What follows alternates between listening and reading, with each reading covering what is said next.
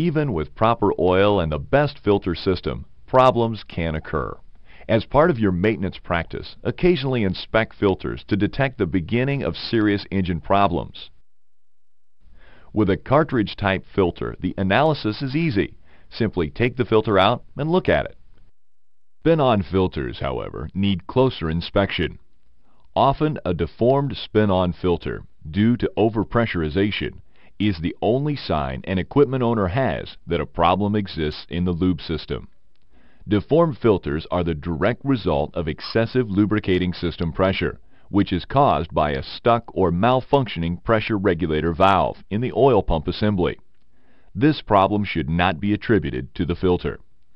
Gaskets are displaced from filters due to excessive lubricating system pressure, insufficient gasket compression, or a combination of both.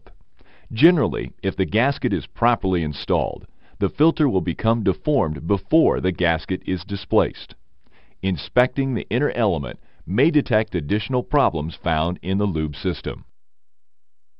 If the media is covered with a thick, loosely held sludge, it is an indication of an excessive amount of fuel soot. This could be the result of a wide range of factors. Many can be readily eliminated by a mechanic who knows the vehicle. Coolant leakage or moisture contamination will cause wavy pleats in the media and deterioration of the wrap. It may also cause a sticky, shiny, tightly held sludge on the filter media.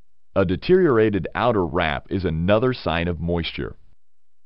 Certain oil additives will trap water and cause a gel-like coating on the filter media.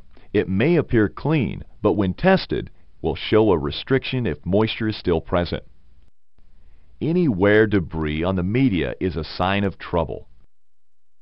An oil analysis can detect potential problems before catastrophic damage occurs. Lab technicians can detect changes in lubricant viscosity, whether it has thinned from fuel dilution or thickened from contamination.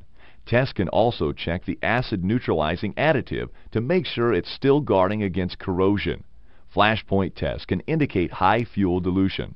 A measurement of insoluble particles will determine the contaminant level, and the final test for metallic content is invaluable in determining the location of wear in the engine.